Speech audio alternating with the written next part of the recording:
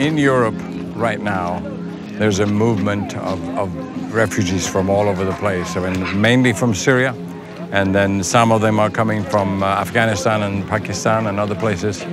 And they all have hope for a brighter future in another country. They are tired of conflict, they are tired of being in war zones, tired of feeling that they cannot build a future where they are from.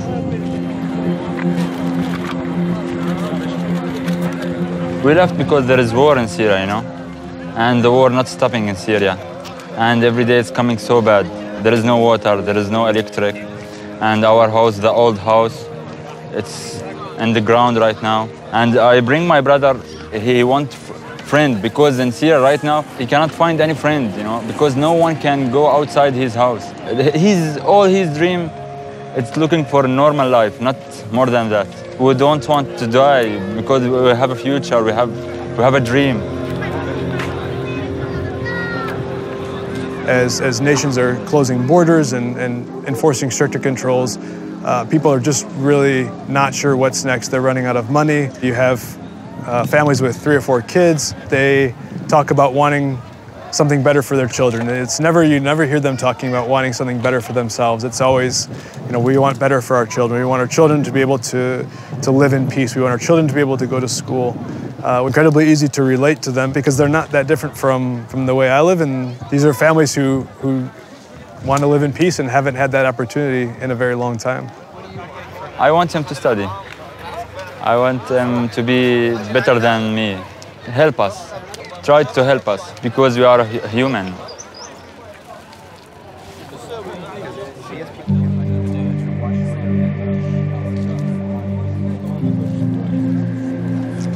We come to save our lives. There is a war in my country. There is a war in my hometown. People die every day. So we are saving our lives. Hopefully, we want to get a decent life like before. We had houses, we had money, we had all that.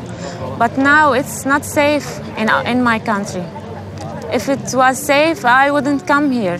Where is home? Where my family is? I don't know.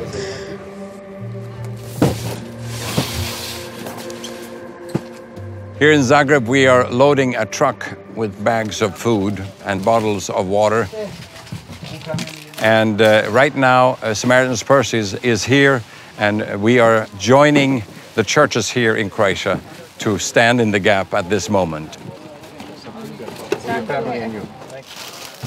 Thank you. God bless you. Merci. Yes, merci. We're here on the border of Slovenia and Croatia. It's been raining, it's getting a bit cooler, and so today we want to hand out dry clothes for women, for children and men, and we have socks, we have t-shirts, and we have bags of food as well, and so we just want to make sure that they are warm and dry for their upcoming journey here. From the moment they get off the boat in Greece till the moment they would reach their destination, Germany, Samaritan's Purse has setups in 5 different countries here along the way, meeting the needs of the people where they are. As Christians, we're called to help them directly now, you know, with immediate needs. So what we can do is we can love those that we can encounter, and whether that's giving food or whether it's sitting down and listening to their story and equipping them with what little we can for their journey, and whether that's a bit of hope, whether it's a prayer, whether that's a backpack, whether it's food and water. God calls us to do that no matter if it's one person, if it's 50 people, or if it's 10,000 people.